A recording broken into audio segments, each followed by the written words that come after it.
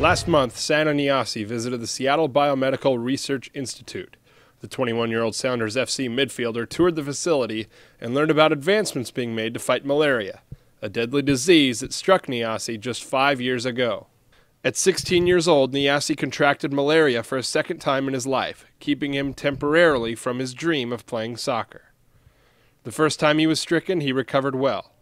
However, because of some complications with his medications, the second case was much different and nearly proved fatal.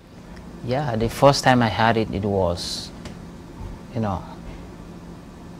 bad though, but the second time was the worst one that I thought I wouldn't have survived if not the help of the doctors in Africa, and it was really bad.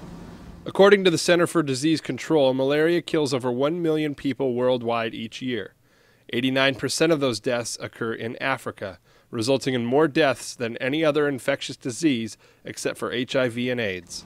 It's risky though to live in an area that is not malaria-free like Africa, but I think some people are taking some good measures to prevent malaria, like to have their bed nets dipped into that chemical that kills the mosquitoes.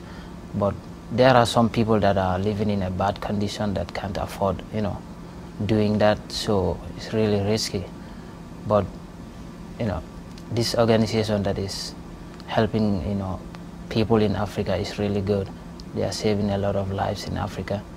As fate would have it, Nyassi would survive the outbreak and would go on to play soccer for the Seattle Sounders FC, right in the backyard of one of the world leaders in malaria research.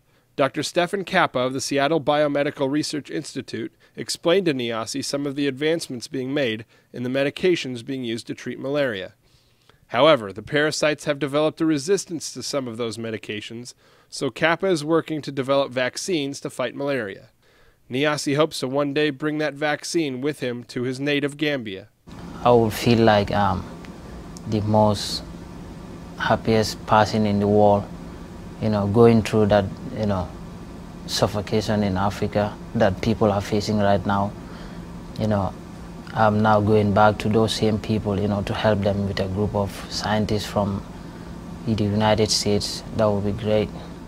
Nyassi and the Sounders FC are also working with the Nothing But Nets program to help prevent malaria. For every $10 donated, a child in Africa will be given a bed net to keep the disease-carrying mosquitoes at bay. A $30 donation through SoundersFC.com will get you a Drew Carey bobblehead. So donate and do your part in helping prevent this deadly disease.